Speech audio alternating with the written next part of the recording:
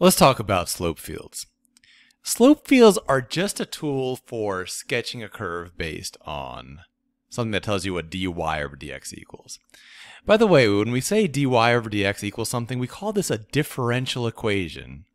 Because basically we're saying the derivative equals like some formula or other, right? So here we've made it really simple. We've said dy over dx equals x. And I'm going to show you how we can use that information to sketch a few possible curves. Now remember, because of the plus c's and whatnot, there's not just one answer here. There's going to be multiple answers. I'm going to show you how we use a slope field. So let's start with this point over here. Over here, the slope is, the x-coordinate is 0, so the slope is also 0. So I just draw a tiny little horizontal piece. Slope here is also 0. Slope here is also 0. Slope here is also 0, right? Now over here, x equals 1, so the slope here is like a tiny, I'm going to draw a tiny bit of a slope that's 1. Cool? Slope is 1. Slope is 1. Slope is 1. Now let's say here x equals 2. Now the slope is a little steeper. It's 2. The slope here is 2. The slope here is 2.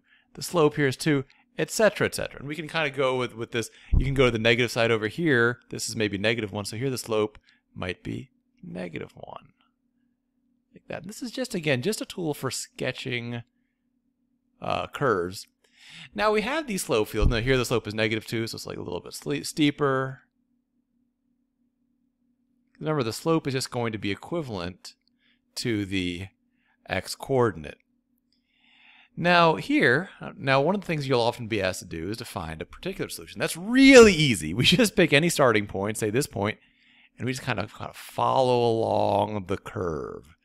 You see, we're just following along the directions that are given by the slope field. Or we might start out over here. You might make this your starting point, and again, you'll end up with something sort of similar. You might make this your starting point, and you just kind of follow along the guiding direction given by these tiny little bits of slope.